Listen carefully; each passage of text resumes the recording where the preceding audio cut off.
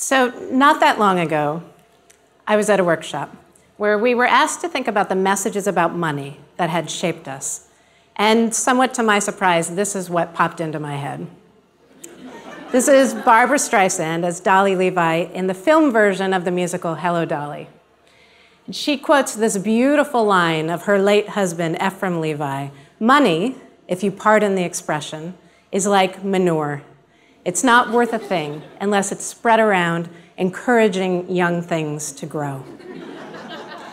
Dolly's foil in the musical is Horace Vandergelder, the wealthy but incredibly stingy Yonkers merchant who feels like everyone is always taking his money. What I love about Dolly's line and her attitude about giving is that she really captures the excitement around giving, the possibility, the very real impact that each of us can have on the world with the money that we are able to give away. But I think that the tension between Dolly and Horace is really actually emblematic of a lot of the tension that people feel around charitable giving. That a lot of our experiences, maybe too many of our experiences, feel like taking instead of giving. Too many of our experiences are reactive, where we feel like we're just constantly responding to requests from friends over email, in our mailboxes. And this can lead us to feel very disempowered, like we're in this passive, reactive position, and that leads to the kind of frustration and annoyance that Horace feels. So this is not a good thing. And it will not surprise you to learn that Jewish tradition is very much on Dolly's side. There are so many conversations about giving in Jewish texts. And one of the most important things that we learn about giving from Maimonides and elsewhere is that it's important to give with a positive attitude.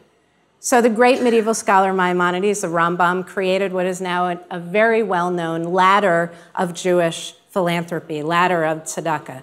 And the bottommost rung, the worst way to give, is to give unwillingly.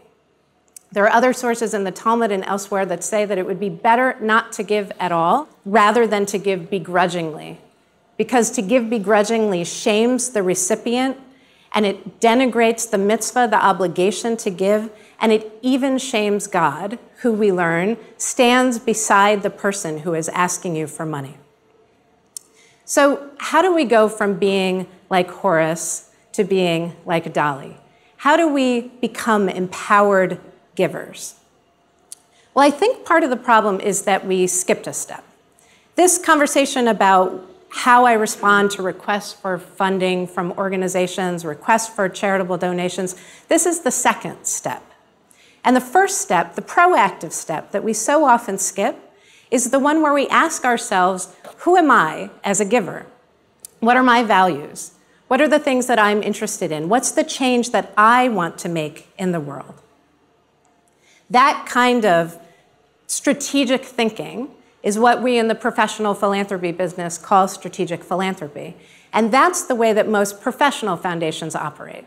When somebody starts a new foundation, the board, the funders come together and they say, who are we? What do we care about? What are our values? What's our mission? And what's the change that we want to make in the world? And then they think about the strategies for making those change, the organizations who can be the best partners on the ground. But I think this is something that we all deserve to have. This experience of empowered philanthropy, not only do we deserve it, but the world really needs for more of us to feel good about our charitable giving. We all deserve the opportunity to become producers of our own philanthropic experiences, experiences that are resonant and meaningful and even joyous. So how do you do that if you can't start your own foundation? Well, I'll tell you what I did, what a lot of people are doing, and what I encourage you to do as well. I joined a giving circle. So a giving circle is just a group of people who come together, pool their charitable resources, and decide together where to give them away. It's sort of like a mutual fund, but where the investors get to make all the investment decisions. Or it's like a book group, where instead of drinking wine and talking about books, you hopefully still drink wine, and you talk about or the organizations, the causes that are most important to you. The key thing is that everyone contributes and everyone decides. Beyond that, giving circles are infinitely customizable. Any group of people with any amount of money interested in any issue can come together to start a giving circle. And research has shown that this model is incredibly powerful for givers, for members of giving circles. That members of giving circles give more strategically, and are more involved in their communities. About 11 years ago, my husband and I joined a giving circle. It's called Natan. It's here in New York City, and it funds Jewish and Israeli social innovation. We joined Natan not because we had heard of giving circles before, but because a friend asked us to, and that's in fact the way that most people come to this kind of experience. Being in Natan has transformed our experience of giving. Where our giving used to be episodic and reactive, it's now much more organized and intentional. We give more than we used to, but we also feel more confident in our giving. About a year after we joined Natan, I leapt at the opportunity to become Natan's executive director, and I've been there ever since. It's almost 10 years now. And in that time, through my experiences with Natan and with so many members of other giving circles that I've talked to in the Jewish world, outside the Jewish world, it's become abundantly clear to me that giving circles are an extraordinarily powerful model for bringing people into this kind of empowered relationship with giving. So over the past year, dozens of partners have joined together around the world to create a new movement of Jewish giving circles. We call it Amplifier, the Jewish Giving Circle movement. And it's a network of giving circles inspired by Jewish values that makes it as simple as possible for anyone, even you, to start a giving circle and then to strengthen and sustain it over time. What I've come to see through experiencing now many more giving circles than I ever thought possible, talking to them as they start up and working with them on strengthening their work over time, is that the reasons that my husband and I joined Natan so many years ago are the same reasons why so many people join giving circles.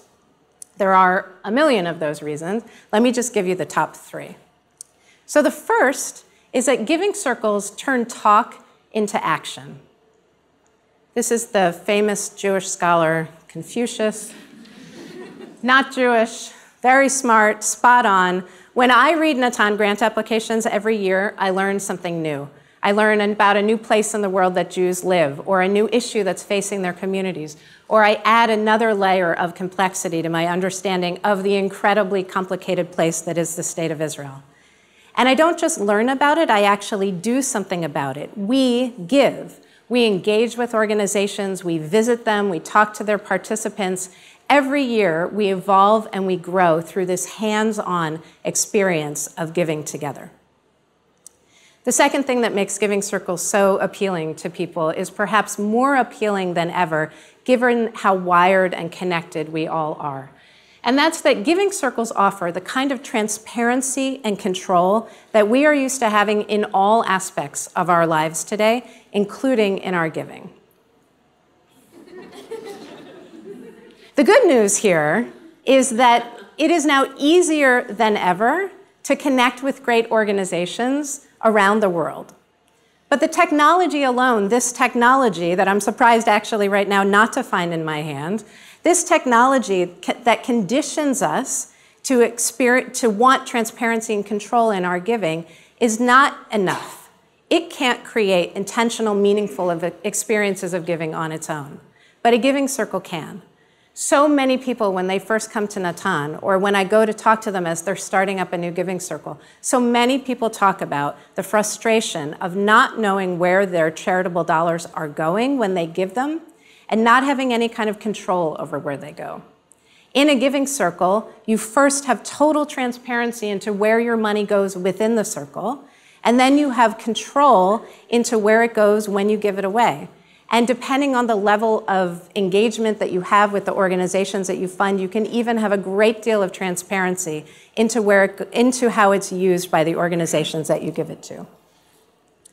So finally, and perhaps most important, giving circles are so powerful because of the community aspect. Being part of a giving circle amplifies the impact that each of us can have as individual givers, And being part of a community of people who are united by their desire to give is an incredibly meaningful experience that is actually much more fun as well than giving on your own. There is so much amplification of impact that goes on in a giving circle. First, the financial leverage. For your $100 contribution, now you're responsible for giving away $1,000. Your $10,000 contribution now turns into your responsibility for giving away $100,000 or $200,000. There's an intellectual leverage that happens as well. When we first joined Natan, I was working at another Jewish foundation, so technically I was the expert in the room. But I found my mind being changed all the time by the questions and the comments and the perspectives of the other people around the table. People whose day jobs were in business or investing or law.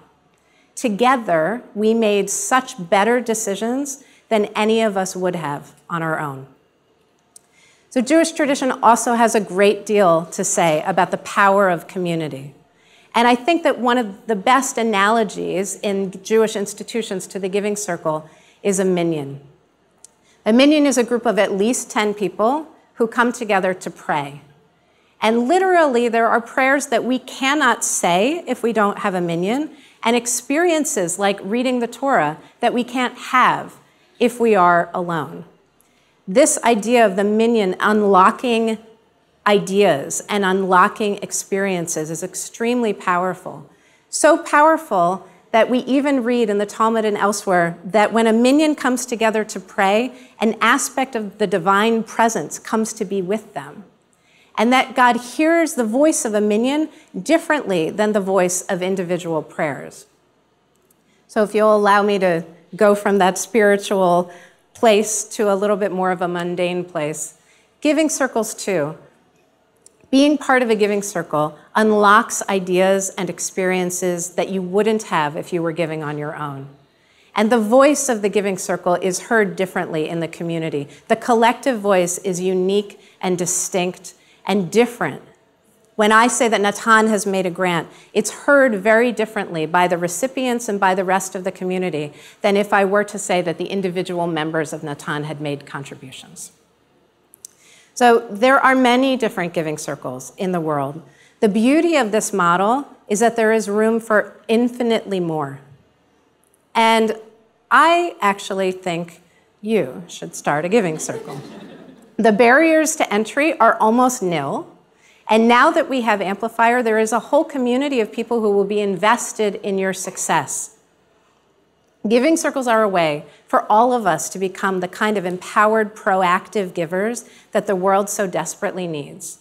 They're a way for all of us to meaningfully, even joyfully, participate in the holy work of spreading our money around, encouraging things to grow. Thank you.